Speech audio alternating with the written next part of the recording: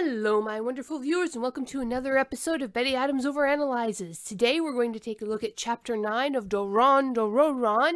As usual, there will be a spoiler-free section at first, then we'll get into the spoilers.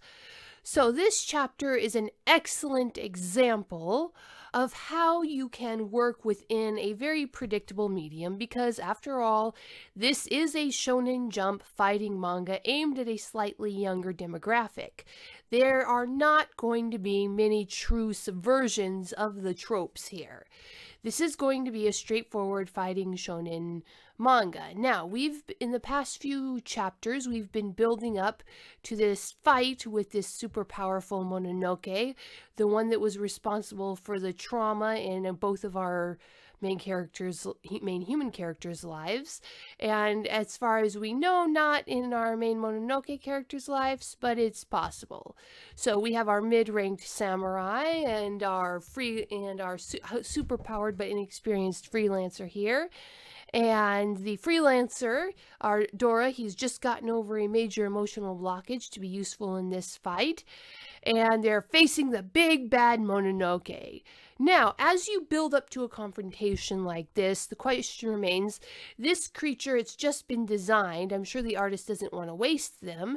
Now, is this creature going, or is this combatant, this antagonist, going to hang around and be a longer running, frequently occurring antagonist, getting more powerful as the main character gets more powerful? Or is it going to be a one and done, this creature dies with this chapter? And that was the question we were looking at as we went into this chapter, and there are multiple different ways that this can be handled. Now, as I said, there aren't a terrible, great number of ways you can go with this, because after all, this is a shonen manga. Either this Mononoke gets killed and gets replaced with another Mononoke, another threat, or this Mononoke survives and continues on. And then, of course, but there are a few corkscrew plot twists that we can make within this dynamic, and this chapter just shows a very decent way of how to do this. The chapter is not shocking, it's not terribly surprising, but we do go off in a direction that we probably weren't expecting from the previous chapter. And this really goes to illustrate what I think is a very important concept. You don't need to be constantly striving to be original. We tell the same stories over and over again for a good reason, because they're good stories. And what you need to do is to do what this mangaka has done. Focus on the technical aspects. Make your art good. Make your storytelling good. Tell the story well. And don't worry about originality. This manga, this story is starting to have its own feeling. Each chapter is starting to feel more and more like a chapter of Dorororon, not like anything else. And that is the best sort of originality that you're going to get. So even when you feel trapped within the bounds of the genre that you're writing in, just focus on telling a good story. Don't worry about being original. Focus on telling a good story, and originality will come as a secondary element. So now that was done for the spoiler-free, broader storytelling perspective. Let's get started on what this chapter was about. We are eliminating the previous big bad, the source of trauma, the source of Dora's orphan status, and the driving force behind Jinyu's had Brion Samurai Girl's career advancement. So what happens here?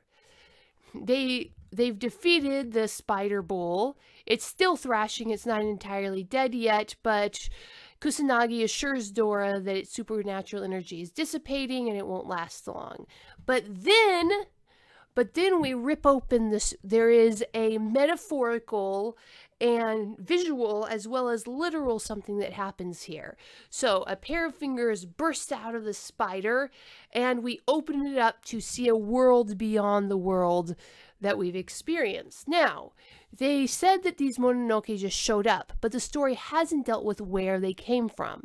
Now, with this panel on page, it's on page 3, we get a peek into where these Mononoke come from. There's an entire another world, another dimension where these Mononoke come from. And in this other dimension, there's an entire Mononoke culture with different levels of Mononoke. And we get a peek at that culture and at that world through a hyper-powered Mononoke who shows up. And this Mononoke is different from the others. It doesn't just speak, it's humanoid, and it's super, super powerful. And this is hardly a new trope. I mean, I bet you can, off the top of your head, think of a dozen other manga where this happens. But the art, the style, the writing, it's distinct enough that, again, this feels like a chapter of Doron, Dorororon, and nothing else. And so we have our main characters reacting. Samurai Girl is both shocked but still analyzing. You can see that Dora, the kid, he is responding to it based on...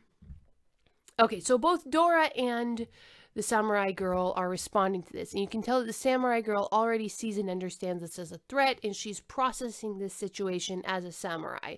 What is the threat? How do we stop this?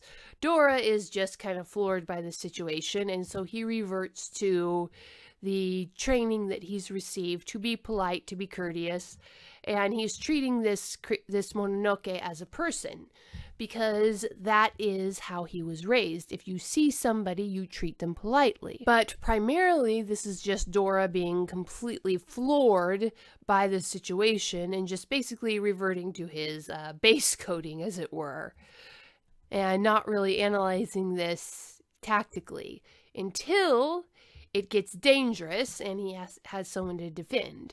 And again, Dora is still very much the youngster, the inexperienced rookie who's reacting on instinct. And this might be good or bad depending on what the situation is. Then, of course, things go down, people start throwing hands, and we get a big confrontation between the new Mononoke and our heroes, which is, of course, interrupted by a higher-ranking samurai officer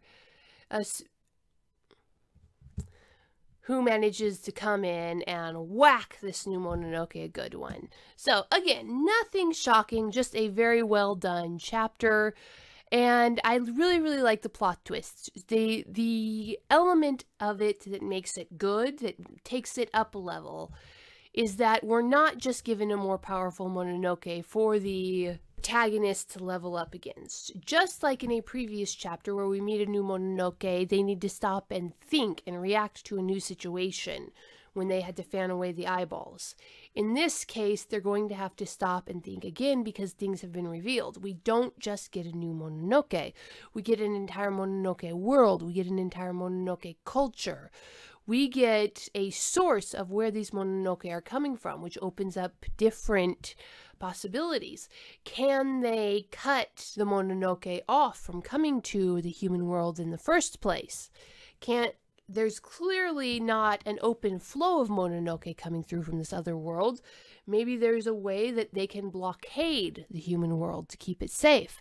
Maybe there's a way to communicate with the Mononoke on the other side. That was Dora's first instinct. He's like, hey, maybe I can talk to this guy. Maybe we don't have to fight. So in offering us this peek into the greater Mononoke world, they've offered us a field of contest, a field of striving, where it doesn't necessarily have to be bare knuckles brawling. This is a challenge that Dora and Kusanagi might be able to meet through diplomacy, through physically restricting how the Mononoke can get through. There's a world of possibilities here, and it's going to be fascinating to see how the story progresses from here. This chapter didn't just leave me with a nice adrenaline buzz from the combat scene, it left me with questions. I want to see the next chapter because I'm curious about where this is going. So, what do you think? Are you curious to see the next chapter? Do you think this manga is going to have the legs to keep going? I, for one, hope it is. So, hit that like and subscribe button. Leave a comment telling me what you thought of this chapter, and peace out, my wonderful viewers. Humans are weird, we took a vote, and humans are weird, I have the data. 2 books in a series of human absurdity. Go check out these short story collections. What will our little green friends think of us when we finally do make it to space? Find out the answer in 2 books of human absurdity. Humans Are Weird, We Took a Vote, and Humans Are Weird, I Have the Data.